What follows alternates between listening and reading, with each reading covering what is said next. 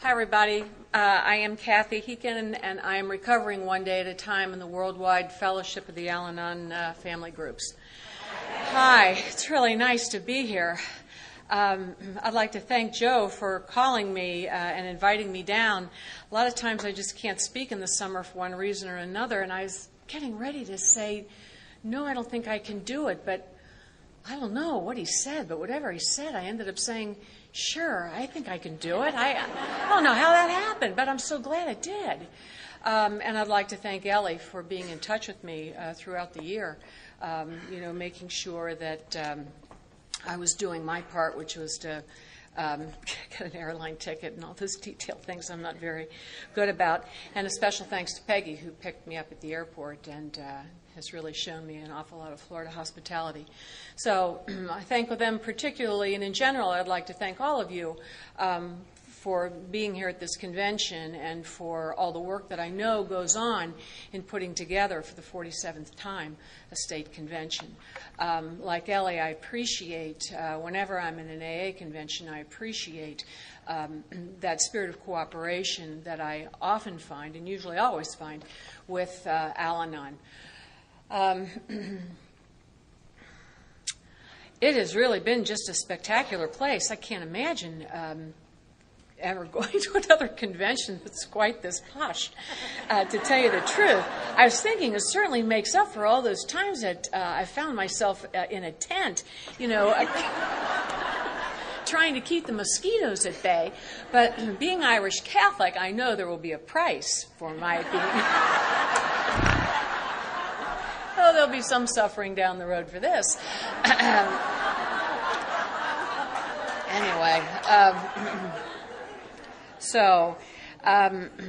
I've enjoyed the workshops. I've certainly enjoyed the speakers, and really, I come to you today filled with gratitude for being here. I am so very glad that I found you, because for a long, long time I looked for you, and I just didn't know where you were. I'd been to so many priests and social workers and psychologists, and just trying to find out what was going on. I can remember one time I went to a social worker, and I was always just so ready to try to tell somebody what I was living with. And she said to me, well, tell me about your family. I was like, my family? What does my family have to do with this? So I said, well, in my family, we just laughed about everything. I mean, we never really took anything very seriously. And she said, well, that's pretty sick. And I remember thinking at the time, well, maybe it is, but I loved being there. And that's the truth. I loved growing up in my family. I was third out of 6 kids, which really, in my neighborhood, 6 kids, we were like pikers. I mean, my friends were one of 8. My sponsor's the oldest of 11. I mean, I'm used to these really large families. But we had 6, and I was number 3, and loved it. I just couldn't have thought of a better home in which to live. Now, it is true, I think, that even though, my parents drank, but it was never really a problem. As a matter of fact, nobody in my family to this day really trusts people who don't drink. But we didn't have alcohol was not a problem. But in my large extended family, there are always stories of people who drank a lot. And they were always told with a great deal of humor. My Uncle Mike, who came over with my grandmother from the old country, he was a drinker, and he carried a bottle in his back pocket. And one day when he was coming up our steps, he slipped on the ice and fell backwards, and he felt this liquid in the back of his pants, and he's touching all around, and he goes, oh, thank God it's blood. I mean, we told that story in my family forever. Stories like that, Funny stories. Mrs. Pendergast came over with my grandmother on the very same boat, and she was always distressed about her husband, who would hit the bars after work and would come home late. So one day she decided to find a pint, and just before he arrived home late at night, she dumped most of it down the sink, and then she sprinkled the rest of it all over herself. And when he walked in, there she was, just laying there with this empty pint in one hand, just reeking of alcohol. And Mr. Pendergast never drank again. And see, that was the kind of thing that I was always trying to come up with. I remember those stories, and I would always think to myself, when alcohol became an issue in my life, wow, if I could only come up with a scenario, if I could only come up with the right words, with the right thing to do, I too will be able to cure this thing. So all those stories were pretty funny, except when the stories I heard about my own grandfather. Those stories weren't very funny. And my mother wouldn't talk about it very often, but I remember once I was in Al-Anon saying to her, "Mom, do you think your father was an alcoholic?" "Oh." She looked at me and she said, "Of course he wasn't an alcoholic. We didn't have enough money for him to be an alcoholic. He was just a mean Irish drunk." And that's the way, that's the way they looked at that. That's the way that they looked at that. I've heard two remarkable stories this weekend from sisters, which are very close to me, because growing up, I've had over 16 years of an education with nuns. And I had very good women who taught me. But what I remember most about that education was the importance of doing good and of getting good. The importance of doing good and of getting good. The importance of always doing for others, of being of service, of being self-sacrificing. That's what I heard. The value of suffering. I mean, you must have gone to school where I went. I mean, the value of suffering. But it had to be, the key was, it had to be silent suffering. Because if you complained about it, it didn't count. It just didn't count. I was thinking just this afternoon, I can remember, because I grew up, I was a little kid when all that communist scare was going on, and I can remember the nun who taught me that year telling me that if the communists ever came to Cincinnati, that they would take all the nuns and they would hang them in Fountain Square. And I have never forgotten that image. Every time I go downtown to Cincinnati and I see Fountain Square, I have that image in the back of my head of all those nuns, hanging by a lamppost. I mean, that's a terrible thing. But what I also remember when she told that story, she told it with a certain amount of relish. Is that might be a good thing that might happen to her. So I don't know if I was primed for what would follow, but I certainly had that sense, that that idea of the importance of hanging in there, of doing good, of getting good, of looking good. The other important thing in my family, of course, was the humor. I mean, we were raised to look at things with a great deal of humor. I know I tell this story very often, but really it was true. In my family, everything that happened was met with humor. I mean, that's how my parents taught us to deal with life. They also taught us that life was difficult, that life was earnest, life was hard. My mother would say that. Life is earnest, life is hard. But for them, from my perspective, it always seemed like it was going along quite well because they were so funny. When my father's only brother died at age 48, and he, like a true Irishman, he never married, he lived with his mother. He died at 48 of a sudden heart attack. And he had been the president of the Hibernians. And I don't know if you're familiar with the Hibernians. But it's just this little Irish group that, I'm sure there's more than that to it. But they dress up and they have this little organization and they organize the St. Patrick's Day Parade in Cincinnati. They kidnap the statue of St. Patrick's and then it appears March 17th at the head of the parade. And it's a lot of regalia and a lot of tradition. He was president of the Hibernians. So when he died suddenly, the Hibernians took over the planning of his wake and of his funeral. And I can remember my father standing alongside the casket, the open casket of his only brother. And I went up to him and I put my arm on my father's shoulder and I said, "Gosh, Dad, the Hibernians have done such a wonderful job with this wake and with the funeral tomorrow." And my father looked at me and he said, "This is nothing. Tomorrow they're going to execute a Protestant."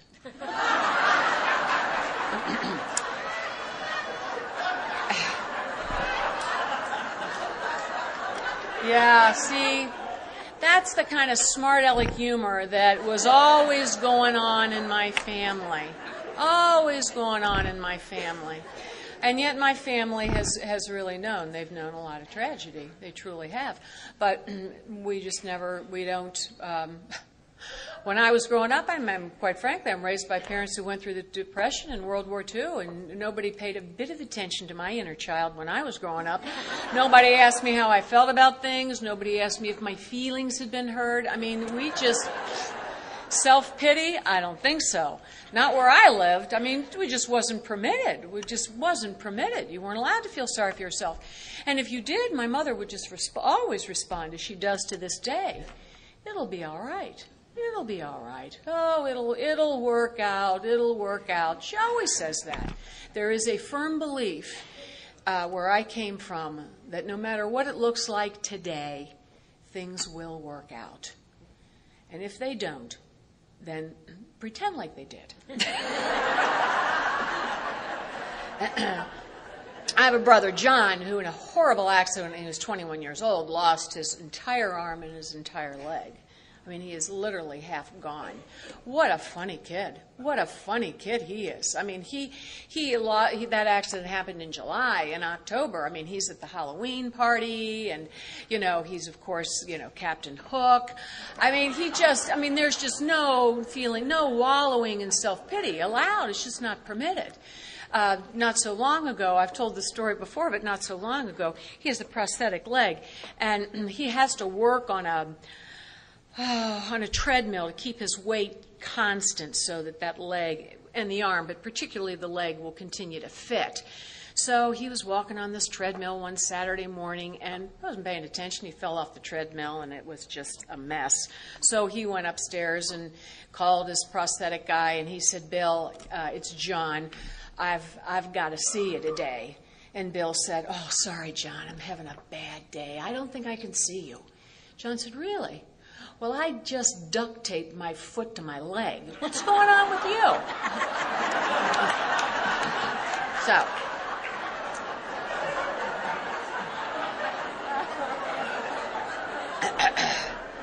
it's a funny family. It's not normal, but it's a funny family. And I like it that way.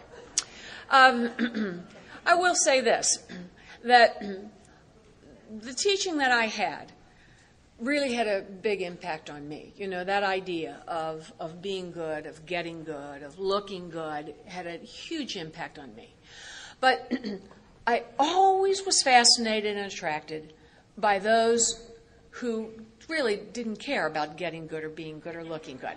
I was always attracted to people who broke the rules, who clearly, when the sign says, "Don't park, it's a fire lane," there they were, parked right in the middle of the fire lane, who just weren't always so concerned as I was about your feelings and filtering everything that I said because I certainly didn't want to step on your toes. I used to think that I was addicted to being good. I think my addiction is to approval.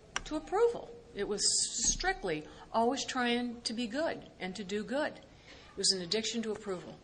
But when I met my husband, I was fixed up with him by one of his sisters. I thought that he was possibly the bravest man that I had ever met in my life, because he didn't care what he said to you, and he didn't care what it looked like. He did what he wanted to do. And at the time when I met him, he was in flight school with the United States Marine Corps. And that, for a cowardly person like me, was pretty attractive. He used to, when he would walk up the steps to my house, he never really walked up the steps. He more or less swaggered up the steps. And the first date we had, he arrived with a silver monogrammed cup that was filled with bourbon. Oh, I just thought that was so neat. I thought that was so sophisticated. He just seemed to have absolutely no fears whatsoever. And I really liked that. I thought that he would be the kind of guy that would do for me what I could never do for myself. One time, when we had a date, we had friends in Batesville, Indiana, who owned horses. And his father used to raise quarter horses, so he knew all about horses. He knew a lot, it seemed to me, about a lot of things. But so we went over to Batesville, Indiana, to ride horses with a gang of friends. And one of the guys got into a little stall that was much too small, and he was with a horse that was much too powerful, and he really didn't know what he was doing. He was in trouble. So there he was with this saddle, and this horse had him cornered, and the call went out, "Get Rick, get Rick, get Rick." Well, I'm with Rick. That makes me feel pretty good, because I know I'm with the guy that's going to be able to take care of this crisis. And sure enough, Rick bounds into that little small space, that small stall, with his powerful horse, and he reaches up around that horse's neck and grabs its ear and bites it as hard as he can, which will paralyze a horse, as it would paralyze me. And he then threw the saddle on that horse, and all was well. And I thought to myself, well, there's the guy I want to spend the rest of my life with. I mean, wow. What can't he do? What can't he do? And so we decided to get married, and that decision was made pretty quickly, actually. I didn't even know it had been made before he announced it. But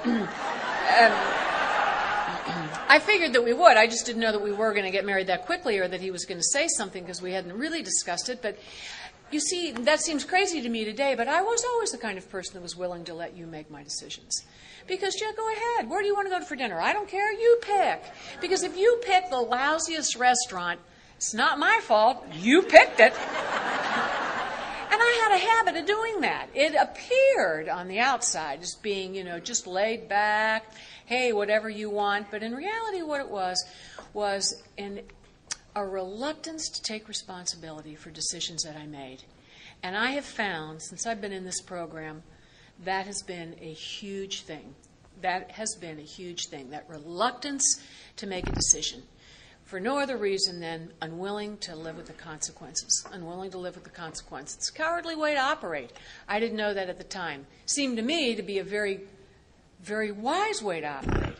But here we are. He makes this announcement, we're going to get married. He had orders to go to Vietnam. He just wasn't sure when that was going to happen. So we married very, very quickly.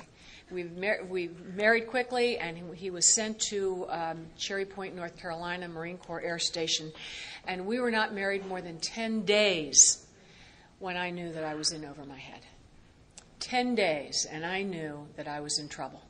And I could not tell you what it was, because at that time the drinking was not really anything that I was paying close attention to, because he was a Marine. And we were always with Marine pilots, and a lot of them were drinking. And I thought it had to do with the fact that they were being sent to Vietnam. But one thing that I did notice was his drinking was always different. His drinking was frightening to me. And so what I did was I took all those fears and all that bewilderment, and I just pretended like everything was okay, because I didn't know what else to do. I just didn't know what else to do. I knew I couldn't go home 10 days after I was married. I knew that would not look good. And so I thought what I was doing was adjusting to marriage, but what I was really doing from the very beginning was I was trying to adjust to the disease of alcoholism, and there is no sane way to do it. There was no sane way for me to do it. My kids today like to say, and there she was, waiting for the clue bus without a ticket. Really, I didn't know what was going on. All I knew is that I was always afraid, I was always filled with anxiety, and I was always bewildered. I was always bewildered. I was always asking myself, what is he going to do next? What will he say next? What will he do if what will he do if he finds this out? And so early on, I became very, very secretive. I was always trying to keep things from him because I was also always so fearful of his reaction. I mean, we would go to these squadron parties, and it became clear to me that I had to be attentive. I had to pay attention. I had to pay attention to how much he was drinking, not because I cared so much, but because it would determine how I could be. The more he drank, the quieter I became. I was smart. I learned to lay low, and I never nagged. I love when I go to meetings and I hear women saying, I nagged and nagged and nagged. Oh, I never would have nagged. It would have been dangerous. I just kept my mouth closed. But I learned to stay a little bit behind him so I could warn you. Because you were my responsibility, you see. So I would stay behind him, and if you would bring up a topic that I knew would be volatile, I would try to engage you with this eye contact. I would try to go...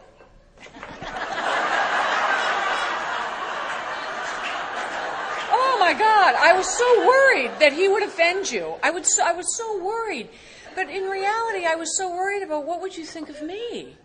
What would you think of me as a woman, as a wife that could not control her husband? Because the truth of the matter was, I always believed that once we were married, he would be different. And that's honest. I always believed that once we were married, he would be different. And in our literature, it says, quotes Thomas Merton, that the beginning of love is to allow those we love to be themselves perfectly. And I had no idea how to do that. I was always trying to make things look good and make it look like my life was exactly the way I wanted it to be. I never considered not getting into a car with him when he would drink. How would that look? I would never consider asking you for a ride home.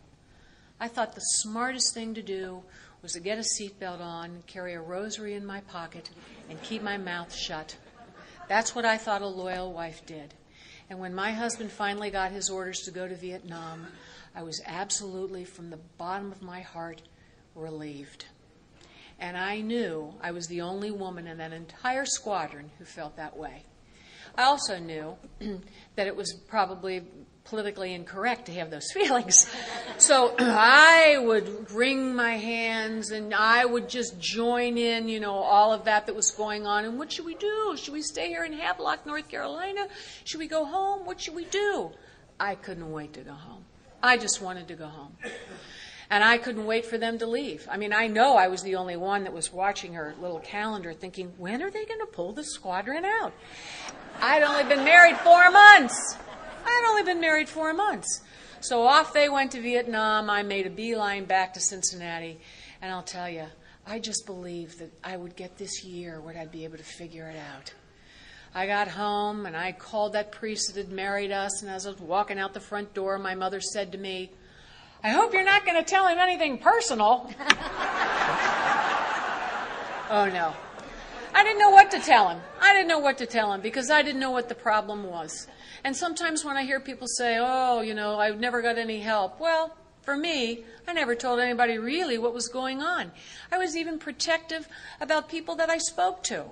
I felt like there would be this great disloyalty in talking about really what was going on. I just was hoping they'd be able to figure it out from the few clues I threw their way. So this priest tells me I come from this long line of aggressive women and I probably needed to take a back seat and everything would be all right. But I knew that wasn't it. And that's why the relief that I felt when I finally felt Al-Anon was there, because it was the first time when I came to that beginner's meeting that I had a sense that I was where I was supposed to be, that I had a sense that that's where the answers were, because I had been to a lot of different places, and I would always leave with heartsick thinking, I don't know what it is, but that's not it. I'd go to psychologists, speak in I statements. Oh my God, I'd come home and say, I hate you. That didn't work. So, it was just that confusion, that bewilderment. We talk about, our thinking becomes confused and our perceptions distorted. That's what happened to me from the early months of my marriage. That's what happened to me.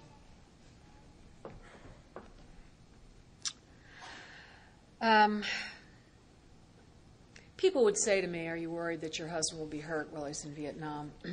And I wasn't, because my husband was so very, very good at everything he did.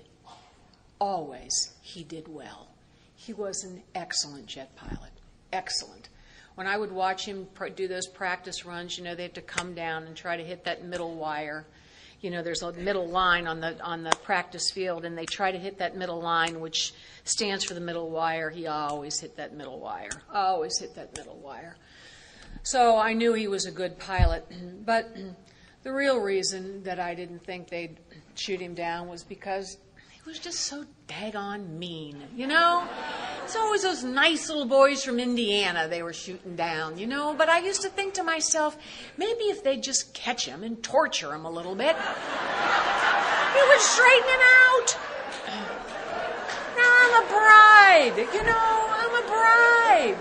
What the heck kind of thinking is that for me, this nice little Catholic girl? But here I am, and I'm thinking of these things, and I know that's wrong. And then I begin to feel even worse about everything. And needless to say, I didn't figure anything out.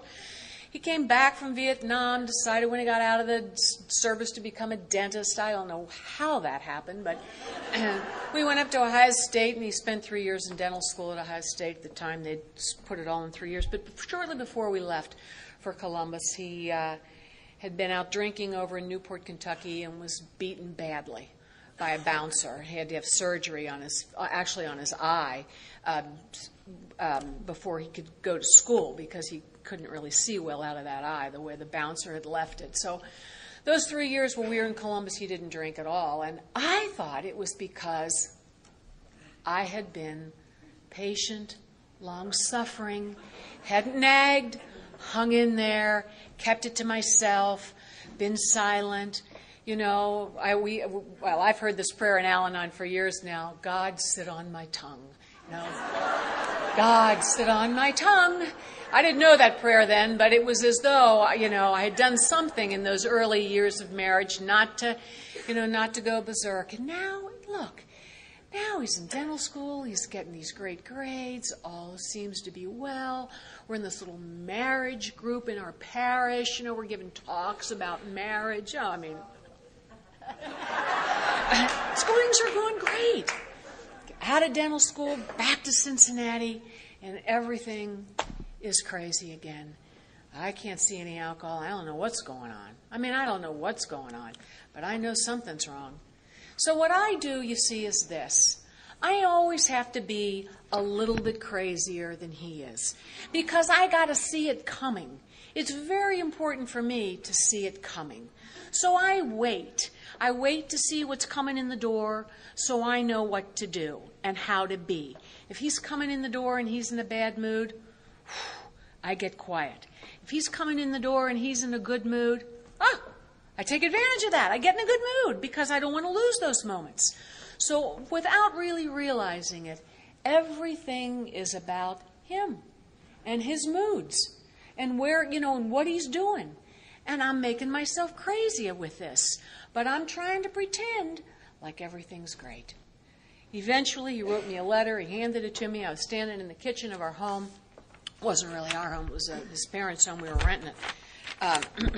Hands me this little letter, and it says, "Dear Kathy, I'm going to be arrested very shortly by the narcotic unit of Cincinnati." He had been writing himself prescription drugs. As a dentist, you can do that, and had been just taking drugs left and right.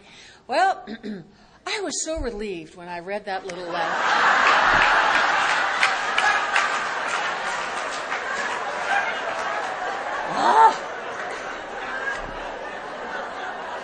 I think to myself, Holy Mother of God, thank you, he's only a drug addict. I thought he was crazy. This is such good news.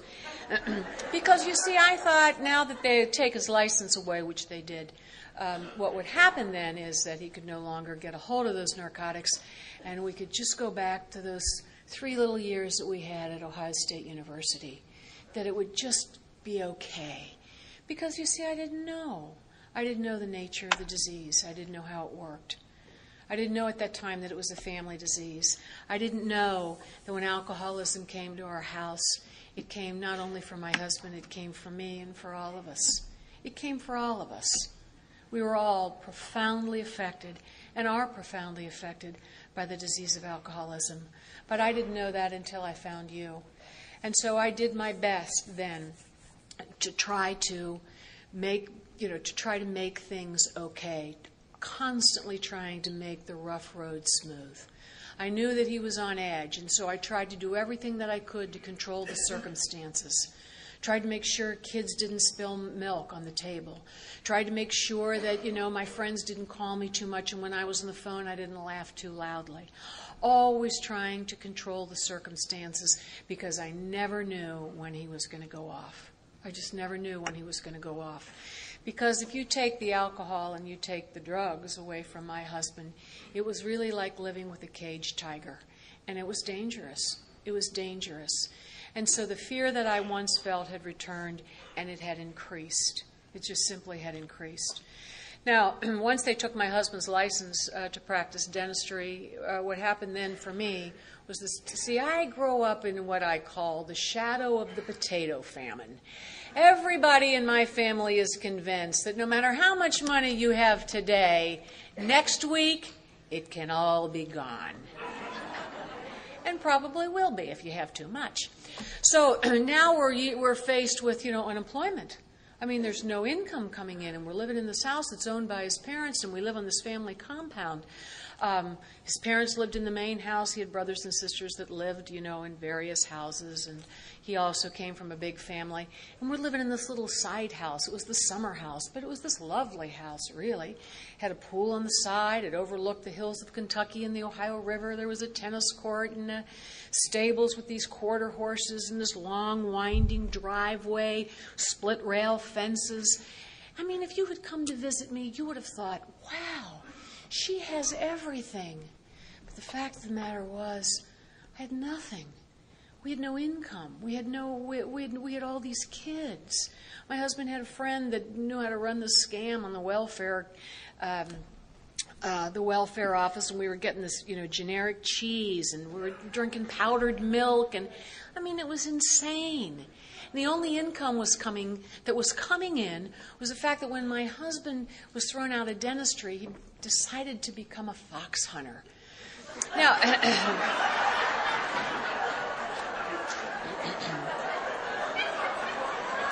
yeah. That was difficult for me to make that look good. But I did. My father, when I was a little kid, used to say, you ought to go into public relations. And really, perhaps I should have, because, fur trapping at one time was a very lucrative profession. You don't make a lot of money in the 1980s, but, he would just go out with his guns. I mean, it was always guns. He'd go out with those big guns and go off into the woods somewhere, and he would be gone for a long time. And I don't know what he was doing in those woods, but I know when he would come back, he would have some fox, and he would just hang them up and then go up in the bed and usually sleep or pass out or whatever with the gun next to him. And my little kids would come home from school, and they'd be like, oh, my God, all these dead fox hanging up by their feet. And eventually he would skin them, which was even more horrifying, really, if you've ever seen a skinned fox. It's just... And then he would sell these furs, so we would always have just a little bit. But I used to say to people would say, why isn't he practicing dentistry anymore? And I would say, dentistry really is far too boring a profession for him. He's really much more of a Renaissance man.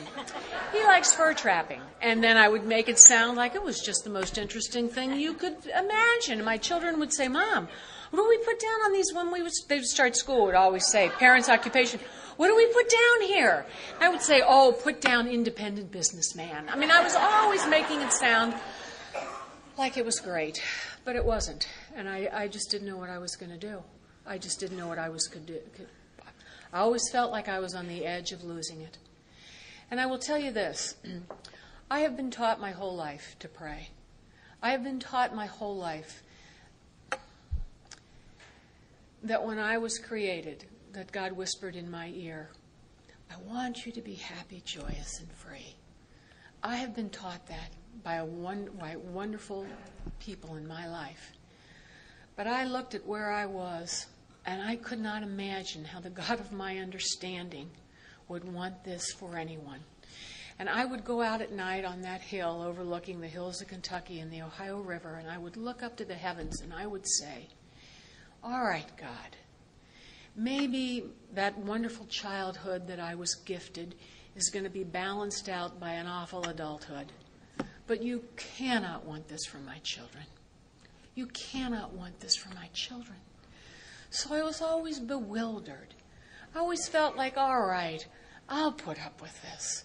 But these kids, these innocent little kids, because at the time where we lived, there's these encroaching suburbs that are being built around, and I know that happens in a lot of rural areas. And so these people were building homes and moving in with their families who were not very much like the families on the compound. But they wouldn't let their kids come up to our house to play because of the steel leg hold traps that were around our house. I used to call them the Stepford wives. I'd say, well, why do the Stepford wives move to the country if they are afraid of a little leg hold trap? If their little kids step in one, you just pull it open and pull the kid's leg out. And I'm always minimizing all these things, or they didn't, there's a lot of guns. My husband, I know from his years in the Marine, he was just so talented. Marksman that he would just lay in bed with that gun leaning up against the bed and sleep with the window open because there was a huge oak tree outside of our bedroom window, and God forbid if the bad birds landed in that tree, and he was awake, he'd reach back and get that gun, and I'd race out and say to the kids, don't play on this side of the house today with your friends, move to the other side of the house, Dad's hunting. And just like it was the most responsible thing I could do, just keep them out of the range of fire. And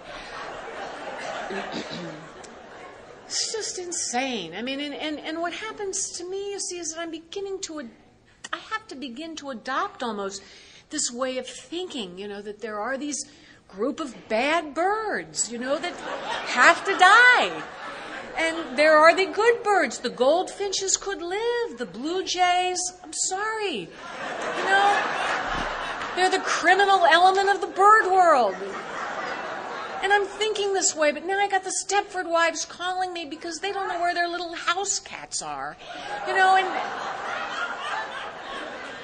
in our world, you see, scrawny, skinny cats can live because they're out there hunting the quail and the pheasant to stay alive. But fat cats who are fed at home, they've got to go. So, I'm taking these phone calls. I'm like, well, I don't know where Boots is. If I see her, I'll be sure and bring her back. And I just have a sick feeling that Boots isn't around anymore. So, especially when he got the infrared glasses that allowed him. So,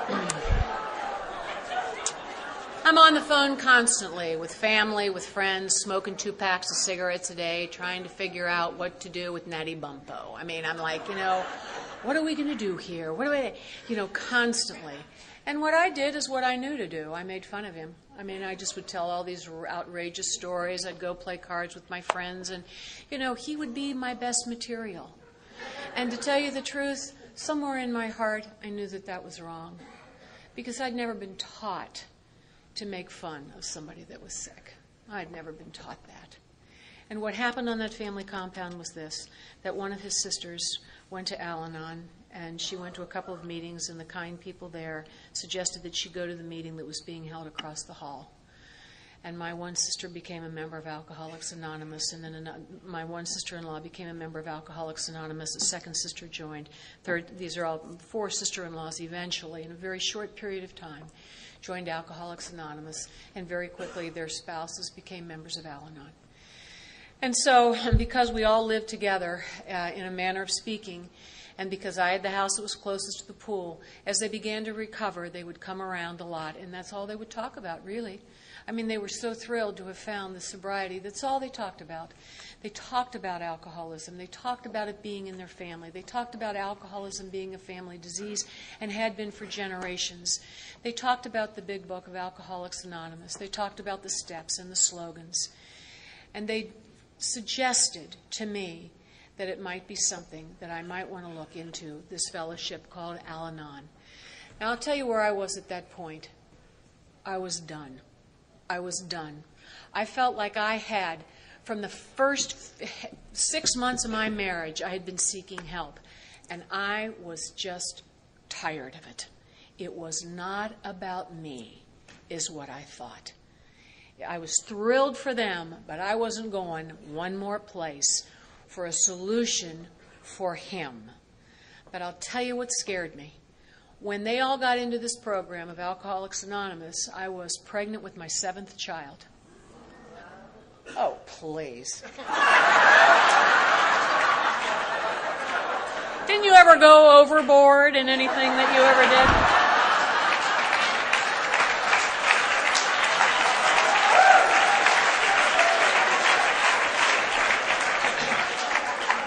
There's a woman in my Al-Anon home group. She's from England, and she doesn't have any children. But as her husband progressed in his drinking, she started to plant rose bushes in her backyard. And as he progressed more and more, she asked her neighbor if she could use her backyard to plant more rose bushes. She's got 2 yards full of rose bushes. And I remember the night when she was telling that story, I thought to myself, rose bushes.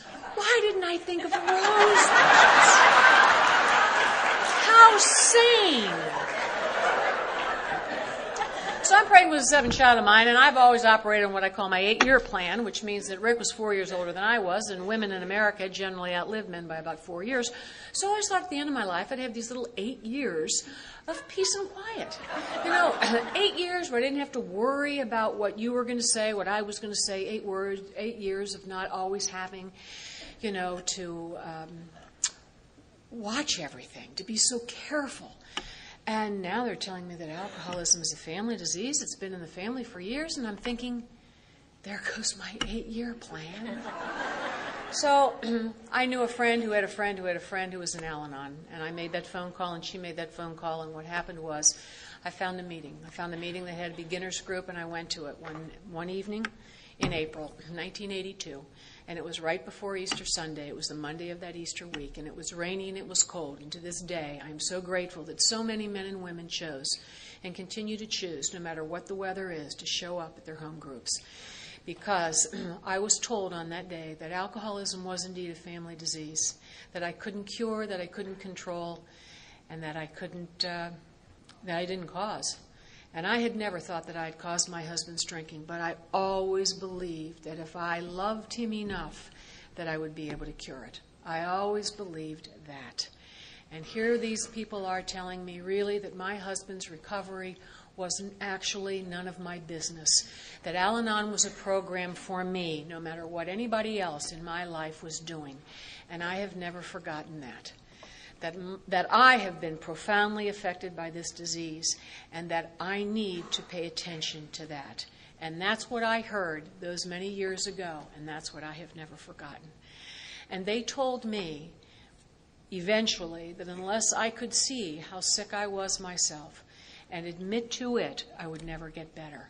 And I can remember, when I finally had a sponsor, going home and calling her and saying, Patty, I don't feel particularly insane.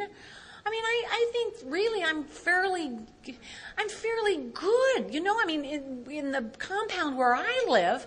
I think I'm one of the sanest people within a 5-mile radius.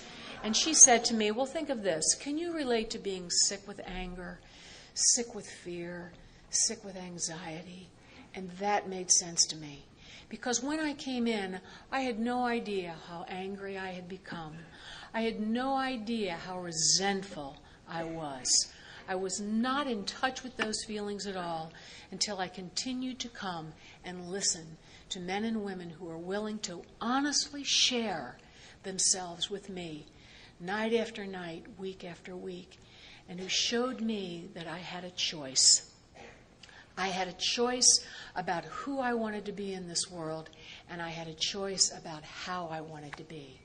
I can remember holding on to that slogan, let go and let God. I would go home and really, I always thought that I was the keeper of truth and justice in that relationship. I would go home and normally, and I found it necessary always to correct his thinking and to let him know where he was wrong. You know, all that shaming, blaming, criticizing that was second nature to me. And these men and women told me, just let it go. Let him go. Release him with love. That's what I was taught. And when I came in, not detachment. They called it releasing with love. Learning to love people with open hands. That's what these men and women told me. They told me I could use this phrase, you could be right. You could be right. That I didn't have to spend hours arguing and trying to get him to think right, you know. I could just simply say, you could be right. And that was the end of it. And what that allowed for me was hours of time on my hands to do things that were productive, for God's sakes. It just made a huge difference. Just those few meetings in the very beginning just almost immediately helped me. I teach high school, and I only mention this because there is a little nun that used to teach next door to me, and she, in very little letters across her classroom, I teach high school, but in these little letters across the classroom, she has this quote, and I have no idea where this quote is from, but it says, our true work is to complete our birth, to fulfill our destiny, to live out our dreams that free our enormous souls from living a life too small. When I read that, I thought, that's what Al-Anon has given me. It has given me that freedom to free my enormous soul, because I had spent years not thinking about what my relationship with God was, not wondering if I was responding to the grace of God in my life and my relationship with other people. I had spent my years hoping that he was going to be in a good mood. That's how I used to spend my days.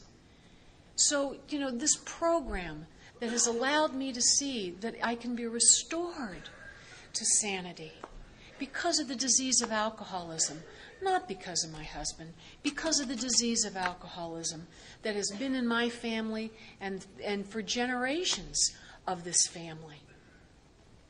A disease that took from me my hopes and my dreams, my spontaneity, my humor. That's what that disease took from me. And ultimately it took what it always takes, and that was my dignity as a human being.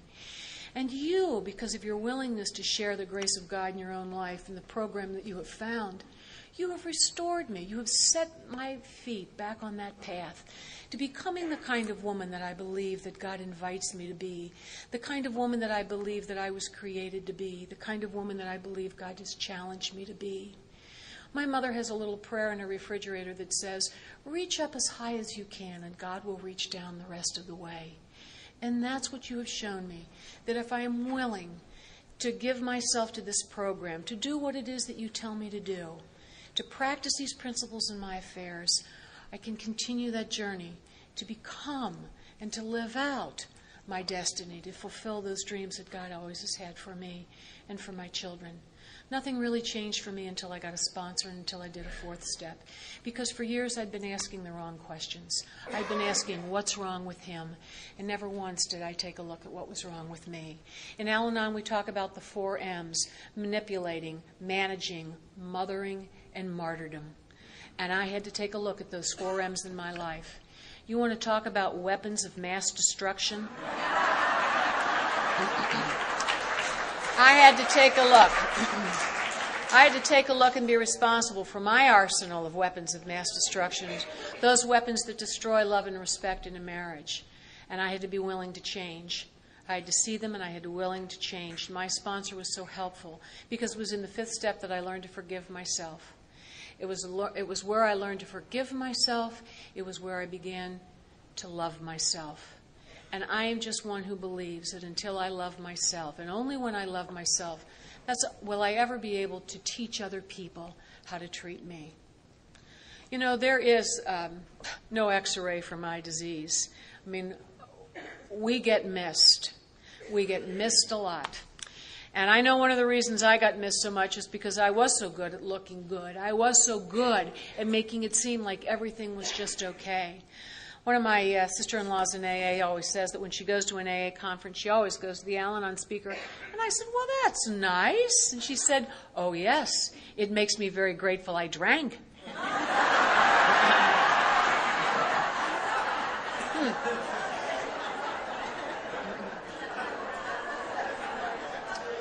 But I know how I know what happens to us. Without recovery, I know what would happen to me. I would go through the rest of my life blaming someone else, being bitter, and ultimately ending up very, very lonely. Because that's what happens. Never taking responsibility for who I am. When I came into Al-Anon, this concept of anonymity, you know the way it was explained to me by someone that had many, many years in the program? They said to me, anonymity really means that we are all equals. That the scepter of the prince and the staff of the beggar are left at the door. And when we come in, we are all equals. That sense of humility was one that you had when I first came in that has always been very, very attractive to me. That idea of recognizing really who I am and humbly asking God to remove those defects of character. And we all do it together. I go to meetings with men and women of great courage and great faith and tremendous grace in their lives. And some of them have lived with heart-rending situations. When I was told to make a list of people that I had harmed, I knew that my children had to be on that list in addition to others. My husband and I loved our children, but my kids had been hurt because I was always living in the past, nursing wounds that had happened, always gathering evidence, to build a case against him, or I was way in the future, terrified of what was going to happen next. I was never in the present for my kids. So a lot of amends had to be made. You were the ones that told me the most powerful amends I could make for my children was to give them a healthy parent.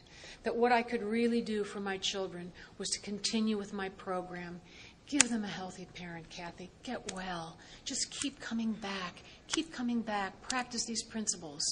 And that was the most powerful thing that I could do for my kids. Because my kids were pretty little.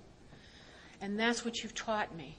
And I knew one day I would have to make amends to my husband for all those things that I had done. Really, for all the ways that I had treated him.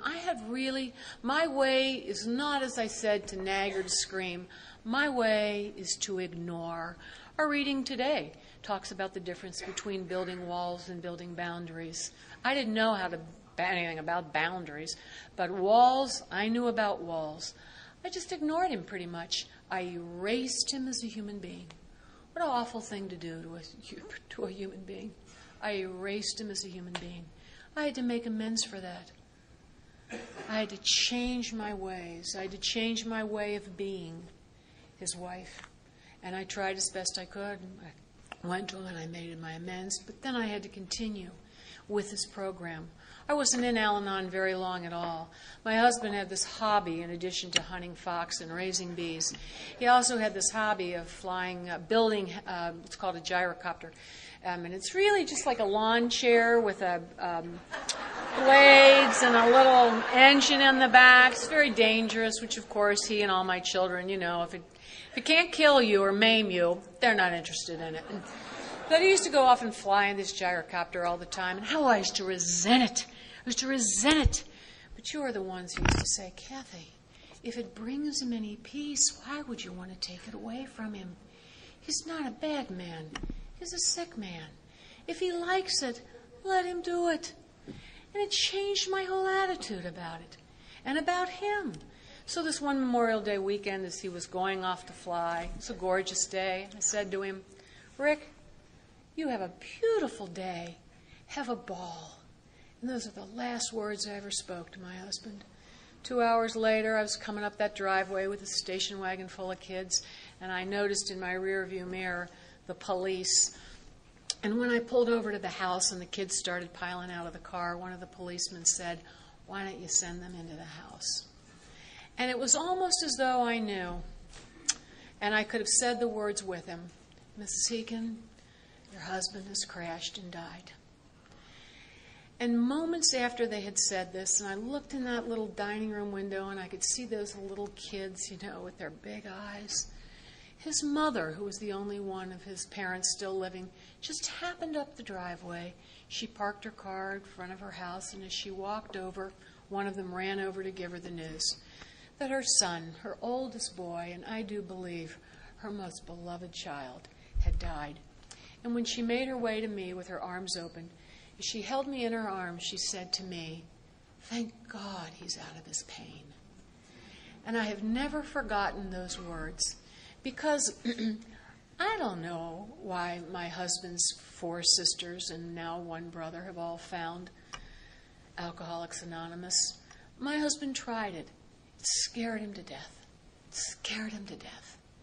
He said, I just can't believe we're supposed to be that happy. I've had too much of a Jesuit education to believe that we're supposed to be that happy. But I know this. I know today the peace and the serenity that eluded him in his life, he has now. Because I believe that a compassionate and a merciful God holds him in his arms. And that's enough for me. I don't understand why some people make it and some people don't, but I've been told by my sponsor that that's just the mystery of the way God works. And I know a priest that says the opposite of faith is not disbelief. The opposite of faith is anxiety. And so I choose to live today with a belief that my husband is exactly where he's supposed to be today.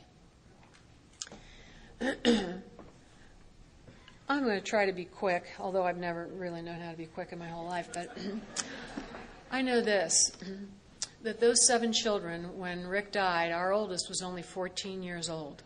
So I had 7 kids under the age of 14. I was at a meeting not so long ago with parents, just parents. It was an Al-Anon group for parents. One of the mothers said, my husband and I have made a decision not to name any of our children by name. And I thought, I like that. I like that idea of not, getting up here and naming my kids. But in a general way, I will just say this. My kids are really intense. They're just intense. And when Rick died, I'm watching this thing in Iraq right now. I mean, I've got a son over in Egypt who's with a peacekeeping force. I do have a nephew in Baghdad. But watching this thing over in Iraq and Afghanistan before that, and it just seems to me that when there's a power vacuum, everything just kind of breaks loose. So when Rick was gone, these 7 kids, all of a sudden, it was like I was living with the Taliban. I mean, all of a sudden, they were just like, whoosh, things happened. And I don't know, some of them drink, and some of them don't, but most of them do. Most of them do, and I have a sponsor that says some very good things to me. She says, if you are your children's higher power, they'll never find their higher power on their own. She also says this weekly to me, Kathy, why don't you let God sort that out? Why don't you let God sort that out? I have no business saying which one of my children is alcoholic or not. My children love to know who it is. When one of them gets me alone, they'll say, so, Mom, who do you think's the alcoholic of all of us kids? And whoever the kid is who asks me, I always say, I think it's you. Anyway, so I got these kids, and, they're kind of wild, and, being a single parent it's not easy. One time I took him to a counselor for grief, and I said to him, I'm having a hard time trying to keep track of all these kids, much less trying to mother them. And he said, oh, you can't possibly parent them adequately. I said, I can't? He said, oh, no, you're understaffed. And, it was the greatest thing anybody said to me, because it was almost like, oh, yeah, well, all I can do is the best I can do. And that's what I believe. All I can do is the best I can do. There's a woman that I know in AA who runs a rehab for teenagers. And if you have teenagers, as I have had, teenage behavior looks an awful lot to me like alcoholic behavior. She used to say to me, Really, if you're trying to get them sober for the rest of their lives, you're fighting a losing cause. Just take small actions. Just take small actions. Interrupt their drinking. Hope they stay alive long enough to get into AA, and that's probably the best that you can do. Such a good thing for me, because all these kids of mine, those that had run into trouble with drinking with the law, I just always looked at it as taking those small actions and letting go of the results. And it has brought me, as a single parent, it has brought me a tremendous amount of peace in my life. Because one day at a time, all I can do is what I can do. But I know that I'm not doing it alone, because I believe in a God who would never have taken their father from me without giving me a tremendous amount of people in this program and out of this program that have helped me raise these children to the best of my ability. I know that. I have my brothers love, of course, telling stories about my crazy kids. My one brother has a friend who coached one of my boys basketball, and this particular son of mine, whenever they were losing a basketball game, he was also a big football player, but when he was playing basketball, whenever they were losing a basketball game and they would all huddle up as a team, my one son would always get in the huddle and say to this coach, "You want me to go in there and hurt somebody?" They love that story. When I was a kid, I didn't get in trouble if what my kids did was funny. I mean, when I was a kid, when I did stuff to get in trouble, if it was funny, my parents loved it. They just would say, "That teacher has no sense of humor. That's a funny thing you did. That's a funny thing you did." I feel the same way about my kids. It's a terrible way to parent, but really I can't help it. My mother today, of course, says, "What your kids need is a crack in the head. You want me to come over? I'll give them a crack in the head." She thinks everything, including alcoholism, is cured by a crack in the head. But that's my mother. She's also the one that says to me, "Why do you keep going to Al-Anon? Rick is dead." I say, "Mom, I keep going because I'm not."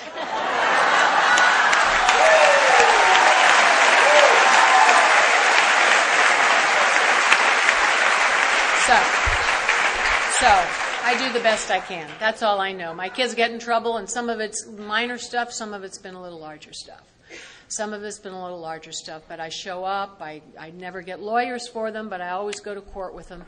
And, always say, "How can I be of service? What can I do here? How can I help you?" I always cooperate a lot. As a matter of fact, interestingly, one of the referees for juvenile court adopted a baby. She sent me an invitation to the shower. And everybody, all their women friends were like, "Well, I work with her. How do you know her? How do you know her?" And then they'd say to me, "How do you know her?" And I'd say, professional basis. One time, the principal of this grade school where some of the kids went called me because one of the boys was getting in a lot of trouble at school. And so all the teachers wanted to meet with me and with him. So, I went down early because I have to teach myself at a high school down the street. But I went down there, and here is this poor little kid of mine. I mean, he was like at the time in the 3rd grade. And he's just sitting around this table with all these teachers and the principal. And one by one, the teachers are, listing their complaints. And the one teacher says, "When anyone in the classroom sneezes, he falls out of his desk." Yeah, well, I think that's pretty funny. But I don't say that. I'm like, "Oh." This other teacher says, "When I'm lecturing, he taps on his desk with a pencil just to annoy me." And I want to say, "Lady, get a life. I mean, come on." But I don't say that. So they're all going around the room. And the more they talk, it's like he's shrinking in his chair. And I'm getting mad, to tell you the truth. Because as a teacher, I'll tell you this. Sometimes it isn't your kids. Sometimes it's the teacher. I mean, really. Sometimes it's the teacher. And so the principal, even at this point, is like, "Well, maybe this has gone on long enough. I know you got to get over to where you teach, so, we'll call it a day. And I'm sure your son will shape up." So I said, "Okay." So I took this kid of mine, and I said, "You come out to the car with me." So I took him out to the car in front of this little grade school, and I said to him, "Listen to me, Nick.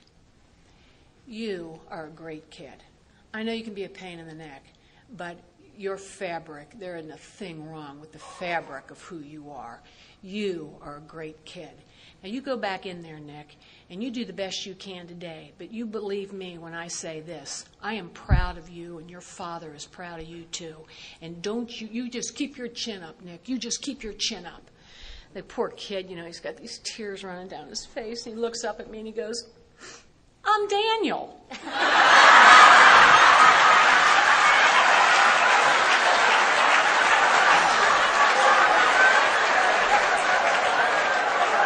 Whatever. Anyway.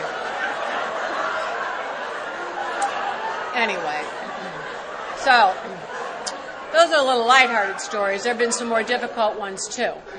The other thing about alcoholism is this, that I have found, is that we talk a lot about the resentment, we talk a lot about anger, we talk a lot about a lot of things, but the one thing that really strikes me mostly about this disease is the great grief that's associated with it. And that's just something I don't know how to get around. Because if you, like me, have had a child who has really gotten into a lot of trouble with the drinking, you know what grief that is. My sponsor always says to me, there is no inoculation for the pain of alcoholism. There's no inoculation for the pain of alcoholism. And I have found that to be true. There is no inoculation for the kind of pain that I have felt on 2 occasions when my sons have been brought before me in shackles and handcuffs. That is hard. It's just hard. But the beauty is that I've never had to walk through that alone. The beauty is that I have a tremendous network of men and women who are with me, who I can call, and the God of my understanding, who has never left me in this situation by myself. I believe in the grace of God. There is nothing quite like picking up that phone at 1 o'clock in the morning and having that officer say, Mrs. Heekin, I'm at University Hospital. We have your son. That's difficult. It is difficult. It's also difficult when you're not quite sure where your children are. But I go to meetings and sponsor women who have lost children to suicide as a result of this disease, who have lost children to automobile accidents, and this darling woman friend of mine who I sponsor, who 2 years ago, her son was murdered. And they show up. They show up at meetings. Shoulder to shoulder we sit. And they come and they share their experience and their strength and their hope, nightly and weekly.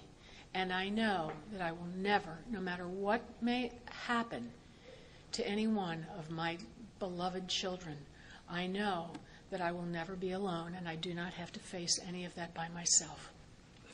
All this attention on these boys, and last September, my darling, overachieving daughter calls me to tell me she doesn't think that she can drink anymore. It's like, what? We haven't even been paying any attention to you. What? I mean, up to this point, we've had some of our vacations. Our vacations are planned around rehabs for these lousy boys. This kid's my right-hand man. I mean, she helped me raise these kids. I was stunned. But I'll tell you what, if you're like me and you go to enough conventions and you hear enough speakers, and it's like, I'm in, my husband's in, all my children are in, we spend our vacations at Recovery World. I mean, what? So now, I got years in, and just now, I have 2 boys who've been in AA. They're not in anymore. They think that they were brainwashed. I just say to them, you could be right. But I got this daughter in Chicago, gives me a call, says, what do I do? I said, well, I bet there's AA in Chicago. You can call them, or I can call somebody who's, knows somebody who knows somebody. That's what I did. I called this friend of mine. He got a name of a man in Chicago.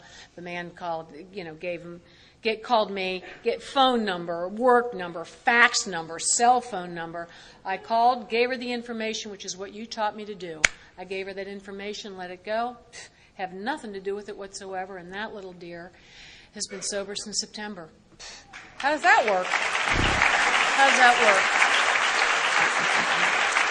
So, trying to wind this up quickly, I will say this. My children, the gift of my children has been this. They have kept me on my knees. They have kept me on my knees, and they've kept me extremely humble. I have a son right now who is struggling terribly. And on Tuesday, when I was driving to my home group, I said to this woman that I'm driving with, if I could open my chest and pull out my heart, I'd want to cover it with salve, because my heart is breaking for this kid. My heart is breaking for this kid. But he has been around, and he knows the solution. And my job is to practice principles in my life as best as I can. I know that. I will not get that child sober. But somebody in this room might. Somebody in this room might. My message is to live a life that I see fit and to practice the principles in my affairs. But the grief, I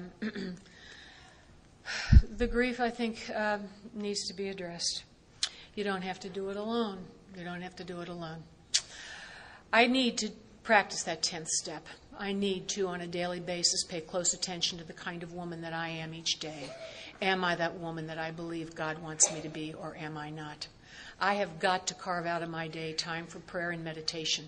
When those kids were little, I joined a Y, and I would swim at 5:15 every morning, and that's the best that I could do because it was quiet.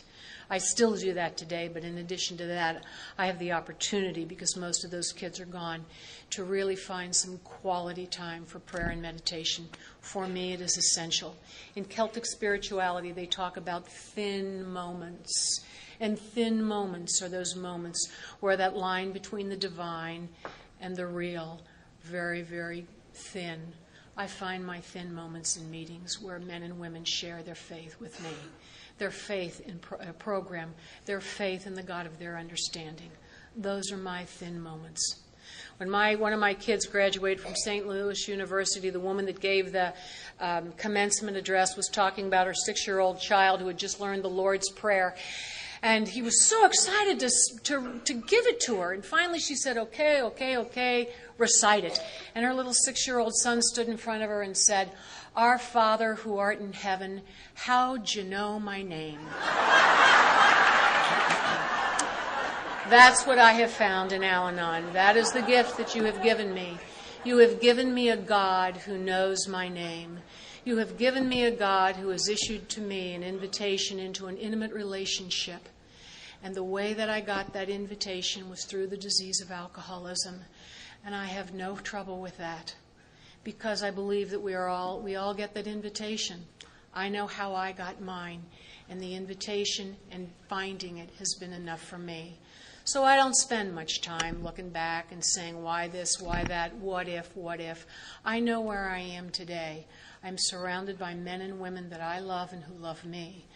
I'm in an intimate relationship with the God of my understanding, who never, ever leaves me alone, who never will either shield me from suffering, or will give me the courage to meet it one day at a time. A God who will be able to bring peace out of chaos, who will bring hope out of despair. I believe in that God, and I found that God through the program of Al-Anon and through the disease, actually, of alcoholism. And for that, I'm very, very grateful. I go on a silent retreat once a year. And not so long ago, I took my sponsor with me. And to tell you the truth, I've never talked more in my whole life as when she accompanied me. But while we were there was this little old priest who told a story about Buddhist monks in a monastery somewhere deep in Nepal. And they had this one beautiful cup that they used in all their ceremonies, and it was very precious to them.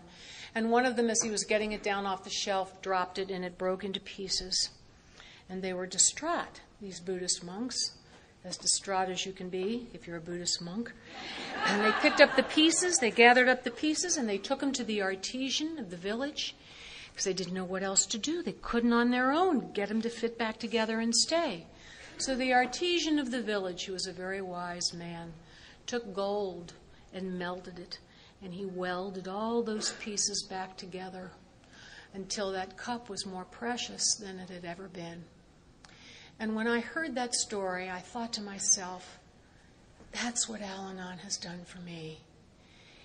I came to you broken and in pieces, and you have welded me back together with the gold of your love and your understanding and your willingness to be there.